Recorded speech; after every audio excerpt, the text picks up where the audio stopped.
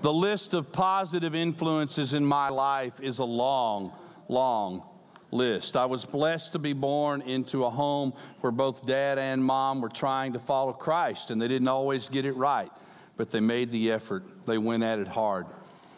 I also had 6 grandparents, all kinds of sets, that lived right around us in a 15 to 20 mile circumference from our place. And honestly, I couldn't go anywhere in our small town that either my parents or my grandparents didn't know what I was doing and who I was with. Aunts and uncles that were good influences, cousins, not quite so much so. I've been blessed as an adult to have 4 men that have coached me and mentored me, men that were further along in Christ than I am and have shown me what it means to be a godly husband, a godly dad, a godly pastor, somebody that goes after Christ. I am blessed right now with friends that are deeper than any friendships I've ever had, particularly this pastoral team. 8 other guys who walk with me as we attempt to serve and to lead Westside, who hold me accountable, who come at me when I need it and love on me when I need it. By far, the greatest human influence in my life has been after the last one, my wife herself, has been my kids and my grandkids. It seems strange that we learn from the very people we're trying to teach, but if in fact we're teachable, we do. And my wife, wow. I had the blessing of marrying somebody that was further along in Christ than I was, and I've been trying for 35 years to catch up. But the faster I run, the faster she gains ground on me. It's just been an amazing thing. I've had a few negative influences, a couple of friends in high school that were not helpful, a couple of friends in college that weren't too helpful either. But I'm putting this list of people that have influenced me in front of you for this very reason. I hope you're thinking about who influences you. We begin a new series today called Under the Influence. It's just a 2-part series, 2 weeks, punch 1 and punch 2, and then we're done with it. But it's a big, big, important series. Here's the big idea for the series. Find your notes right now, whether you're joining us at Lenexa here in the big room or over in the venue. We're glad that you're here. Up at Speedway and one of the services there, maybe up at Lansing and minimum security or maximum security. We have services there every Sunday. And a lot of folks joining us on the internet. What an amazing thought. We hope you'll fully participate in what God is doing in and at and through Westside today. Here's the big idea. Write it into your notes. You ready to go? Here it is. God expects us to be good managers of our influences. He expects us. He expects it, guys. He's not hoping. He's not encouraging it. He's expecting us to be good managers of our influences. Now, that includes who influences us, which is what we're talking about this week, but it also includes who do we influence that we will look at next week as well. 2 influence questions as we begin today's teaching, and the first one is the title of the lesson itself, Who Influences You? Think about that. Now, most of us are aware of who's influenced our past, but we're not necessarily as aware of who is influencing us in the present. Who influences us? And the scripture literally gives it to us. Look at what it says in the book of Proverbs. Walk with the wise and become wise. Associate with fools and get in trouble. Now, we could stop right now, and many of us could tell a story about that associating with fools and getting in trouble. I mean, you hang with the wrong crowd, pretty much you're going to do what the wrong crowd does. That is the reality of life. And some of you are thinking, well, who am I sitting with and what am I doing here with them? The idea literally is that we choose by who we spend time with what we will become like. In fact, write this in your notes. We become like the people we spend the most time with. It's not because we try to, it's because it's human nature. We become like the people we spend the most time with. So the answer to who influences you is real simple. Who are you spending time with? Who are you around? Who are you deliberately doing life with? That determines who and what we become. And then the second question goes along with it. Well, if I'm going to become like people I spend time with, how can I tell what kind of influence they're going to have on me? How do I know? I mean, I hear people say all the time, you can't really tell what's inside a person. Listen close. I could not disagree more. I believe what's inside a person is obvious. In fact, Jesus tells us that. He's talking to his disciples one day about how do you discern the kind of person somebody is. And listen to his words. You can identify them by their fruit. And then he explains that. Don't you know some of those disciples are going, people have fruit? What's that about? Jesus says, let me explain it. That is by the way they act. Would you circle the word act? Just as you can identify a tree by its fruit, so you can identify people by their actions. Circle actions. It's not difficult to discern what's going on inside somebody. Why? Because character, write this in, big idea, is always displayed by attitudes and actions. The character of a person is displayed by the attitude they carry and the actions going on in their lives. I hear statements like this from time to time. Well, he's really a good guy. He's just making some dumb decisions. No, he's really a dumb guy that's making dumb decisions. He's really a foolish guy that's making foolish decisions. Jesus said, by your actions you are known. Because how you act tells us who you are on the inside. Don't buy this idea that you can be a good person and do bad things. That's just not a biblical idea. We got to grab this. Who's influencing you and what kind of influence are they having? That's the preliminary. Here's the practices we want to put in place in our lives if we're going to be careful about who influences us. And as we do this today, would you ask God to just speak to you about the one of these three that has your name on it? Just whisper that prayer to him right now. Lord, speak to me today. Because all of us, this is one of those rare lessons where it applies to everyone in the room. We all struggle with this idea of influence. Number one, limit the negative influences in your life.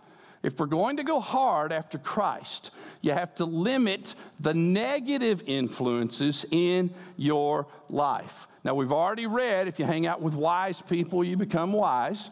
And if you hang out with fools, you get in trouble. Look at what this verse says. Do not be misled. Bad company corrupts good character. We'll circle the word company. It does not mean if you hang around once in a while with someone, you're doomed to do what they do. The word company literally comes from the same word where we get a company, and it means to camp out with, to do life with, to spend big pieces of time with. If your constant company is people of bad character, guess what? None of us are strong enough that that doesn't affect us. Now, some folks have taken this to the Puritan level of saying, if I'm a Christ follower, I can't hang out with anybody else that's not a Christ follower. There's a couple of problems with that. One, it's just not very practical. But secondly, it's not biblical. Jesus taught us to spend time with all kinds of people. In fact, remember what he said? You are the light of the world, he told his disciples. But if you hide that light under a shade, if you try to keep yourself from the world in every way, then nobody in the darkness can even be reached. I think Jesus himself is our model. Who did he spend most of his time with? With 12 disciples that he camped with, that were his company, his constant companions. But who else did he spend time with? Oh, this is a fun list. Prostitutes, bartenders, tax collectors, which is kind of like the IRS gone crooked. That may be redundant. He spent time with people that his disciples were being asked, your master hangs out with sinners. What's up with that? And Jesus' response was, I came as the great physician, not to those who are well, but to those who are sick. This does not eliminate anybody that's not honoring God in your life. This is limit yourself to how much influence and time you spend with them. Now, already, as I'm saying, you need to limit some negative influences. Some of you are thinking of people you ought to limit. Write their names in. Do you see it right there? It literally asks the question, influences I need to limit. If they're sitting next to you, use a code word. Write in a name of some people you need to limit their influence. I'll tell you this honestly. While we were parenting our kids and they were home, there were family members in my extended family that I only allowed my kids to have limited exposure to because they were that negative and they were that nasty. There were friends that they would have chosen that I would not allow them to have big time with. Now, I didn't shut off all time with them, but really was careful to manage that. And here's the deal. Most of us would agree that we have to limit the negative influences for our kids, but we don't practice it for ourselves. Can I ask you a question? Are your kids getting the lesson that you're speaking or the one that you're living? Because if they never see me limit who I hang with based on this, how will they ever learn to do the same thing? We got to be careful. Limit the negative, ungodly influences in your life. Number 2, you got to maximize the positive influencers in your life. Maximize it. I love this verse out of Hebrews. Check it out. Remember your leaders, would circle the word leaders, we're going to come back to it, who spoke the word of God to you. Consider the outcome of their way of life and imitate. Would you circle imitate? So you got leaders circled and imitate. Imitate their faith. The writer of Hebrews is pointing out a big idea right here. When we're first learning something, we often learn by imitation. I'm in an absolutely fun place with our 2-year-old grandson, Justice. He does everything he sees Papa doing. If I put on my baseball cap to get ready to watch K-State beat Baylor, just lost half the crowd. He puts on his baseball cap. If I get on my jacket to go outside because it's cold, he puts on his jacket. If I say something that's kind of attitudinally incorrect, he just says the same words and doesn't even know what it is that he has said. He's at the I'm going to imitate Papa stage of life. Now, you're all telling me it's going to end. I know, but just let me enjoy my fantasy here for a while, okay? I mean, it's an amazing thing of influence. How do we learn? We literally, consciously sometimes and unconsciously sometimes, find someone that's ahead of us and we imitate them. Now, rather than run from that, Paul embraced it. He told his disciples, imitate me as I imitate Christ. In other words, when you see me going after Jesus, you go after Jesus the same way. Now, how do we apply this? Every area of life is how we apply it. You want your marriage to improve? Find a couple that have been married a little longer than you are and a little stronger than you are and hang out with them. Maximize their influence. Find someone that treat each other the way you like to see couples treat each other and learn from them. Imitate them. Find a great dad, men, or a great mom, ladies, that you can hang with and learn how to parent your kids in the same way. Many of us did not have great examples from our growing up years. Doesn't mean they're not out there. Where do you look for examples like that? I don't know. Church? Just a thought. Life group? Places where you can hang with people? I still have all kinds of people in my life that are ahead of me in one or two areas of the faith, some of them ahead of me across the board in the faith, and I deliberately hang with them to maximize their influence into my life. Now, some of you are thinking right now, I know some people that I need to be under their influence. You see it? Influences I need to maximize. Write some names down. Now, if you don't have any, that's the point. If you can't think of several just like this, that's the point. We got to get back to learning mode and to imitating mode if we're going to continue to grow to be like Christ. Huge idea. Number one, limit the negative influences. Number two, maximize the positive. Scripture teaches these clearly.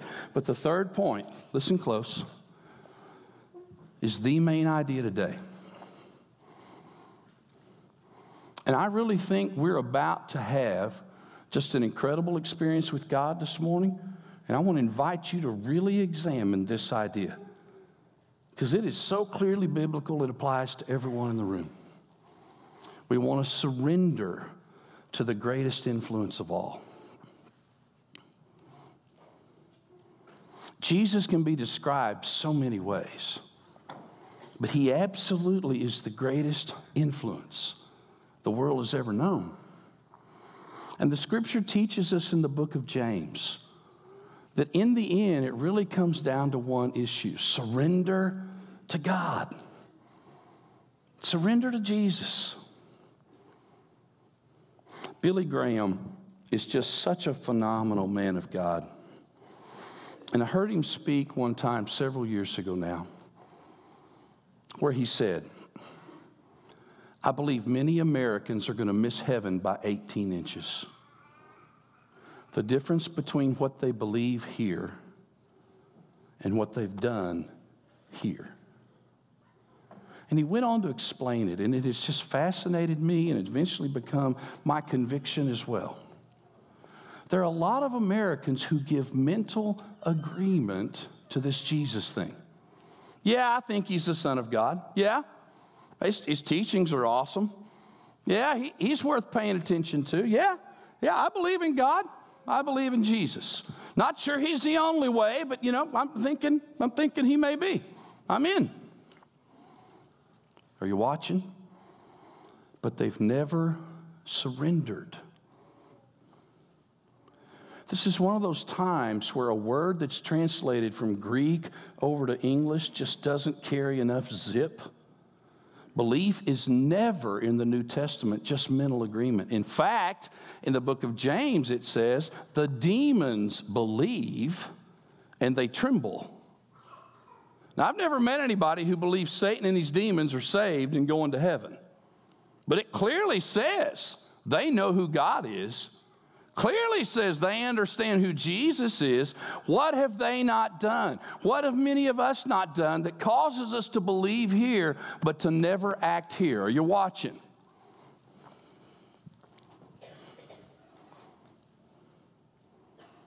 It's about surrender.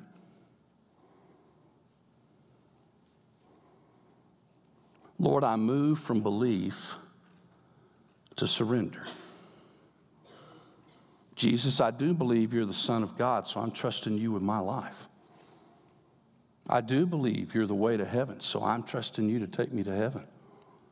Lord, I do believe in you, so I'm giving everything I know about me to you. It's surrender. Scripture says there will be a day when this world has ended that every knee will bow and every tongue will confess Jesus is Lord. If that's the big event that starts off our new adventure into heaven, why wouldn't we take that step now? It's about surrender. If mental belief would get us there, guys, we'd all be going. I grew up in the church. I can't tell you when I began to believe because I'd heard about Jesus from the time I was 2 and 3 and 4 on. I was in church 9 months before I was born.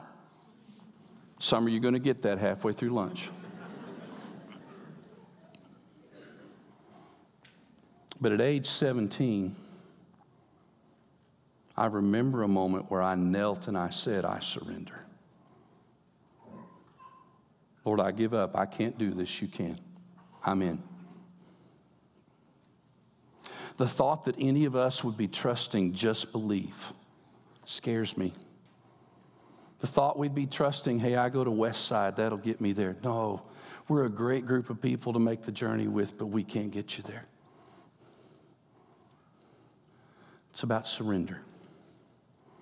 And in these next few moments, we're going to do business with God around the idea of surrender. So I'm going to ask nobody to be moving, All of us just to be staying right here and staying focused in. There's 2 acts of surrender that really, really matter. The first one is initial surrender. Would you write that in your notes? It's initial surrender. This is how we come to faith in Christ. This is when we move from head knowledge, yeah, I believe Jesus is really God, and since I believe it, I'm giving him my life. I'm giving him my heart, my soul, my passion, my direction. I'm surrendering everything I know about me to whatever I know about him. Initial surrender. That's a deliberate act, guys. It's really hard to totally surrender and not know when you did it. Oh, if you're talking about a growing belief, I get it. My belief continues to grow. But my surrender, December 2nd, 1973, deliberate moment. If you're not sure about that initial moment of surrender, we're going to give you a chance to do that in just a few minutes. But there's another act of surrender that's equally important. It's called continual surrender. Would you write it in? And this is for those of us who have initially surrendered. We have put Jesus fully in charge of our lives, but there's a problem. What's the problem? Me. I'm the problem.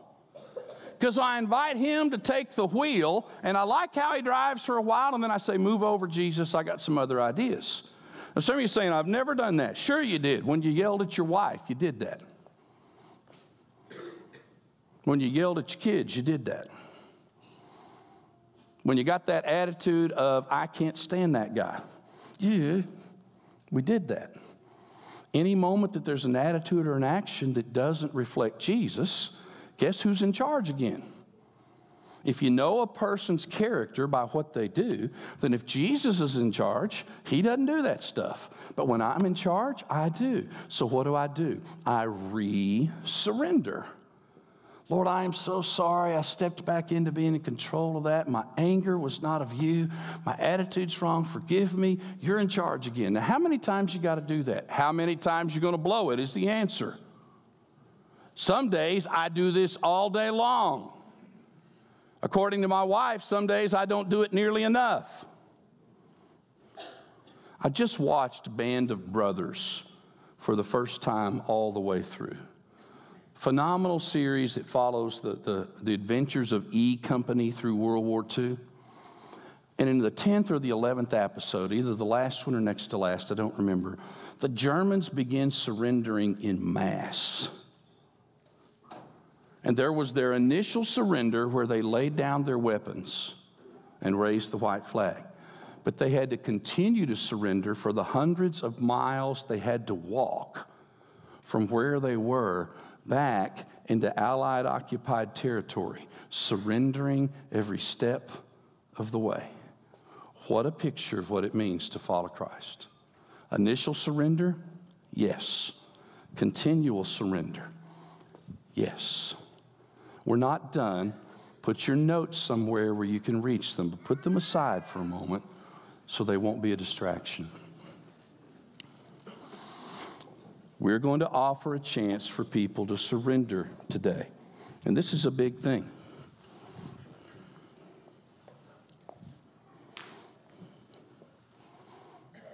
We're going to let the front of this room become an altar. Up at Speedway, it'll be the front there in the theater. Up in the prisons, it'll be the front of the room. If you're watching on the internet, you just pick some object in the living room or the coffee shop or the porch where you're watching. You just make it an altar in your mind. Nobody surrenders by accident. It's deliberate. You don't accidentally raise a white flag. And in the next few moments, we're going to invite 2 groups of people to surrender. If you're in that crowd that you believe, but you're not certain you've ever surrendered totally to Jesus, the band's going to lead us in a song. We're all going to be standing. I'm going to invite you to come and to stand here at this altar and pray a prayer in your own words that says, Jesus, I am surrendering. I believe, but I need to settle this. I'm raising the white flag. I'm giving everything I know about me to what I know about you. There's no special words. It's an act of surrender. And you can kneel here or you can stand here for a few moments. And when you're done, there's a piece of white cloth down here, just like this. I just invite you to pick one up, go back to your seat. I'll give you instructions later about what to do with it. There's a second group of people that I want to invite to surrender today. And that's those of us that have surrendered initially. We know that we've given everything to Jesus, but we've taken pieces of it back. Now, how do you know if that's you? If there's an action or an attitude in your life that's not reflecting Jesus, that's you. If you're not certain, ask the person you're with. They'll help you. And I invite you to use this as an altar today and to stand here for a moment or to kneel here and re-surrender to Christ. And then you too, pick up one of these pieces of cloth. Go back to your seat. Now, this is not everybody come forward and grab a piece of cloth. No, that's not it. This is if you're doing business with God for initial surrender or continual surrender, come do it and then grab one. We're going to have some pastors down front, men and women. They'll be facing the crowd. They're there in case you need to talk with someone or pray with someone. But you can just ignore them as well and come and kneel and pray, stand and pray. Pick one of these up, go back to your seat. Now, if you're wondering right now if you ought to do that, can I help you? The enemy wouldn't nudge you to surrender to Jesus. That's not something you'd work up on your own. That's the Spirit of God calling you in. We're going to pray together, and then we'll surrender. Would you pray with me? Jesus,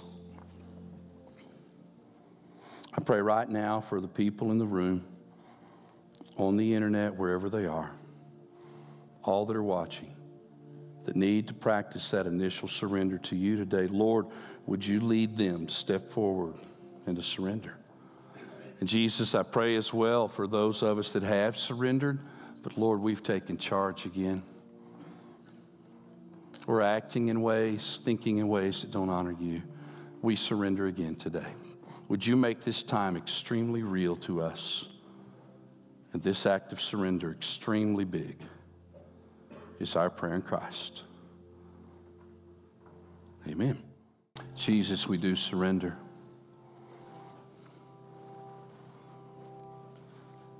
Help us live the commitments we've just made. Help us surrender all of ourselves to you. We surrender all, Lord. Amen. Thank you. Would you please be seated? There's some folks still dealing here at the front, and that's awesome. We invite them to continue. Let me give you a little bit of instruction today because the act of surrender is not yet done. That cloth that you picked up, I want you to tie this somewhere where you're going to run into it several times a day. Now, we did this a little over a year ago, and I tied it to my wrist and wore it till it fell off 6 months later. Now, it was grungy gray by the time it fell off. But it reminded me every time I snagged it on the shower door. It reminded me every time someone asked me. It reminded me every time it pulled the hair on my arm that surrender is continual. For some of us, you ought to tie it on the rearview mirror of your car because I've seen how you drive. And surrender would be a good word. For others, it needs to be tied to the refrigerator door. Tie it somewhere where you're going to see it several times a day. It's an act of surrender. Secondly, if you came forward today and surrendered or resurrendered, I'm going to ask you to do something. We're still doing acts of surrender here. Every one of you that came forward, would you find your bulletin and tear off the connect card that is in there? Every one of you. Some of you going, I don't need to do that. I want you to do that. I'll tell you why in one moment. Every one of you. If you came forward as another act of surrender, tear that off. I'm going to invite you to write just your name on the card. That's all. And then at the bottom, one of two choices. If today was an initial surrender moment for you, the first time you know for certain you totally surrendered your life to Christ, would you write, I surrendered today on the bottom of that card? If it was your initial moment of surrender, write, I surrendered today. Just your name in that statement. Others of you, you came and it was an act of continual surrender. Would you also put your name on the card and then put on the bottom, I re-surrendered today? Now, why am I asking you to do that? It's been a long time since I've done something like this. Because I'm going to pray personally for every name, every person that came forward this week. And if I don't have your name, I can't pray for you. I realize it will be thousands. Love it. Love it. It's an honor to be one of your pastors. And on behalf of that team, I want to tell you today how proud we are of you. For your initial surrender, I surrendered today. Or your resurrender, I resurrendered today. We'd like to pray for you this week. You can drop that card with just that simple info on it in the offering basket when it comes by in a moment. Or if you're not done with it, you can put it out in the offering basket on your way out. If you'd still like to talk with somebody further, those people are in the Next Steps room right out here in the Commons. You can be part of that as well. Some of you are going nuts because you're going, Dan, you left out a blank. No, I didn't. Let's land it. Are you ready? I want you to sleep this afternoon. Take that nap. God wants us to surrender, wants us under His influence. Why? Because His plan is to build His character in you first, and then use you to build His character in others. Isn't that an amazing thought? He wants to influence us so that we can take that same godly influence and use it to influence others. What an amazing, amazing truth. Bless you for surrendering today. Thank you so much for your surrender today, your worship today. Hey, in your bulletin today, there's a list of people that have fully engaged with Westside. They are new members. They're part of who we are. We honor them and are grateful for them. And one of the things they did in that process was a Get Connected class. To all of you who surrendered today or who resurrendered, I want to encourage you, do that Get Connected thing. That's the place where you start the journey to gathering in all that Jesus has planned for you in and through Westside and in and through your relationship with Him. Some of you saying, I came through a class a couple years back, 3 years back, different thing. It's been totally reworked. It is an amazing experience. In fact, we're offering it twice this week. Once Tuesday night, once Saturday, 2 hours. That info is in your bulletin. You can fill it in and say, I'll come, or you can just get the information outside in the Commons at the information table. It's got a sign that says Get Connected.